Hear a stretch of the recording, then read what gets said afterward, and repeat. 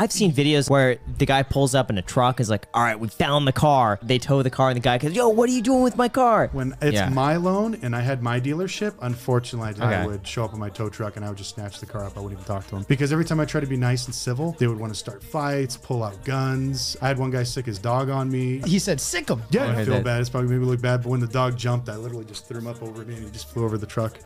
That sounds totally bad. I was more worried about getting in the car and getting out of there before I got bit in the ass. I had another guy, he threw a Molotov cocktail in the car and caught it on fire. He threw a Molotov? So all of a sudden, we look back and I see a bottle break. I'm like, oh, this guy just threw a bottle at the car. The guy behind me, he's like, dude, the car's on fire. The guy threw something. I think it was a Molotov cocktail. I was like, are you serious? We pulled over. Car burnt to a crisp.